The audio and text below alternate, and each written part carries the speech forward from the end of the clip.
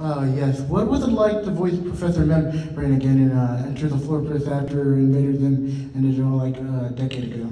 For what those of you that don't know, there was another show that I did called Invader Zim, which only lasted about a season on Nickelodeon. It was perhaps the most bizarre show I've ever been involved with. And I did the character, his father, not Zim's father, but Dib's father, called Professor Membrane, this mad scientist kind of guy. And he had this one line that I would never have said that way, but the director was very crazy himself, and he said, "Shh, not all of a sudden, I'm making toast!" And that became his signature for some reason. Because of my table, I've got an 8 by 10 of that line, so. Yeah, it's wonderful. He's a great counterpoint to Squidward. He's this mad scientist, and in the TV special that we did a couple of years ago, they kind of enhanced his persona and made him into actually more of a superhero kind of guy. So that made it a lot of fun too.